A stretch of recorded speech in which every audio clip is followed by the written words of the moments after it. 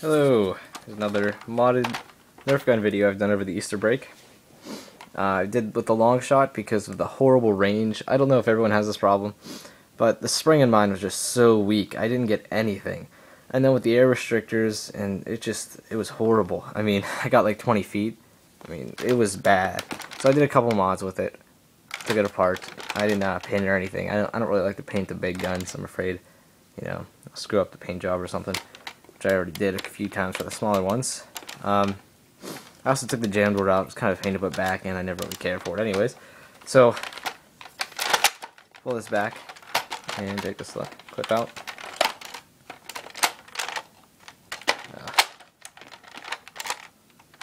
Come on. I guess I'll just pull it out. Okay. So what I did with this is took out the air restrictors, which is really a pain for the clip-fed ones. I think most of them are like this. At least this one definitely was, where there's this just long tube, and you need to just tear the tube apart, pretty much. That's one way to do it.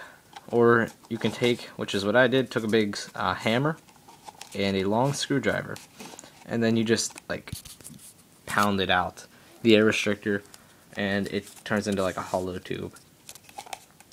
Like, it goes all the way through. So that's what I did, and I saw a big improvement with the shots. I mean, when you look at it, and like before, you couldn't really see through the tube, and when you shot, you could just like, if my hand was the bolt, it would be like, whew, it was real slow when it shot forward. The air restrictor really did a lot. Now it's just straight forward. I mean, that it's so much better. So let's take a few shots. I mean, this thing is actually pretty impressive. I didn't take any video of it beforehand, but I mean, still, this is about, I want to say 30 feet. So just take a few shots. I mean, that was a solid shot. I mean,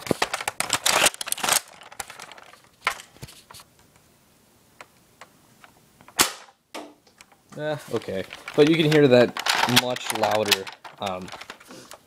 banging of the plunger in there without the air restrictor.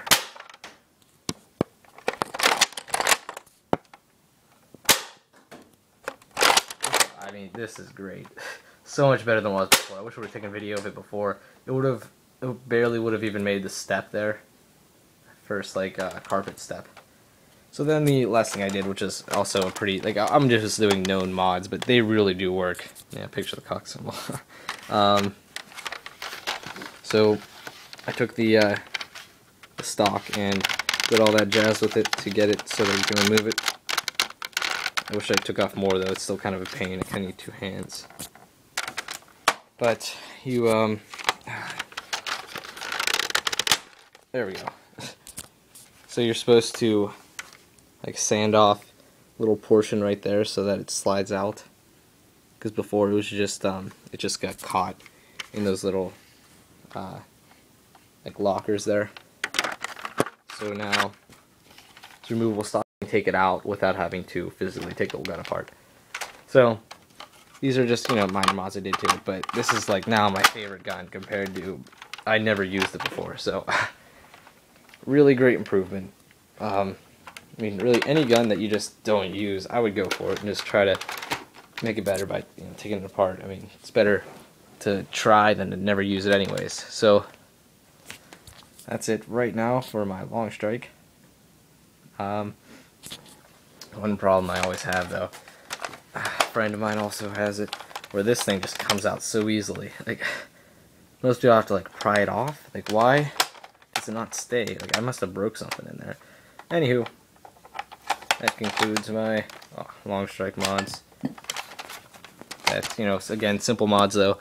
Everyone does them pretty much when they mod a gun, but it really does help. So, now that shall be all.